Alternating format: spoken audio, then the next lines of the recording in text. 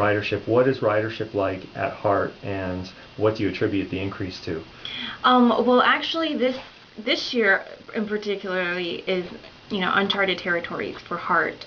Since January, we've been in the double-digit ridership increases, up to 19% one particular month, and in March we actually hit our highest ridership, and we're on track to achieving 13 million trips this year alone, which would be a record breaker.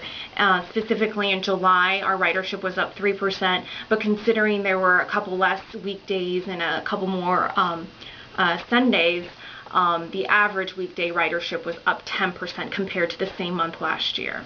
So you have more riders, but you're having to get by with less funding because of, tell us the revenue picture for HART. Yeah, every government agency is struggling with decreasing property values. So we're struggling with the same thing too. Last couple years we've been focusing on matching service with demand. So every couple months we basically update our schedule so that it matches our current and projected ridership trends, and that's helped us become more efficient and keep and preserve as much bus service out there as possible. But like I mentioned, we're facing the same challenges a lot of our local government agencies are facing.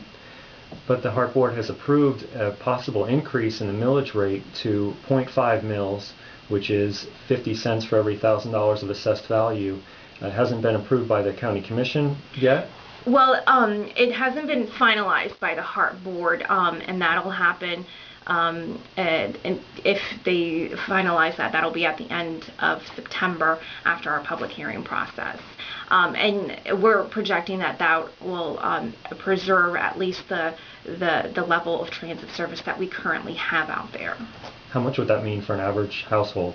Well, that would, from what we understand, the average assessed value of a home in 2012 will be about 90 grand, which means it would impact that average assessed home by about 40 cents a year. Bus rapid transit is coming in about a year and a half, and what is bus rapid transit and where will it be in Hillsborough? Well, our Metro Rapid system will be operational in early 2013, and that'll be the first one here in Hillsborough County, and basically it'll connect downtown and North Tampa. It's going to be about 17.5 mile corridor, mainly along Nebraska, which currently is our corridor with our highest ridership activity. So it'll be less. What's going to make it faster is less stops, shelters with more passenger amenities such as ticket vending machines at major stops so that people can purchase their passes for faster boarding. So we expect this to be well received and really help out that high activity corridor. And people are used to seeing buses in central parts of cities, but if you're someone in Hillsborough County and you live out in the country, in South Hillsborough or someplace else, you have a new service called Flex. What is Flex, and how do people find out about it? Well, HART Flex is basically it's the convenience of using it as a traditional bus route, as well as the flexibility of having a more flexible schedule by making reservations in advance so that they can come pick you up curbside. We started with 2 pilot projects last year in Brandon and South County. This year we've expanded the zones to include Town and Country, Northdale, and South Tampa. And also the original South County zone was expanded last month as well. So as I mentioned, folks can get curbside pickup basically from point A to point B as long as those 2 points are within that same zone, and all for just 85 cents. Or they can, we have HART Flex stops along the zone, and folks can go wait at a HART Flex stop just like they would for a bus. So it works both ways. And before the 2012, I'm going to start that over, before the 2010 election, Hillsborough voters were considering light rail.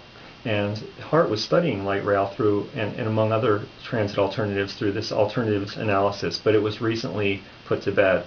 Where does the alternatives analysis and light rail stand in Hillsborough County? Correct. The alternatives analysis study earlier this year, the HART board decided to wind that down, and particularly to preserve some of that information that we obtained for future studies. And that's where it stands now.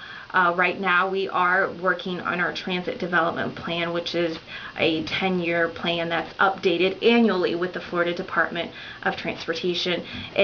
We focus on high quality bus service as well as introducing some transit enhancements. And again, that's updated annually, and that's underway right now.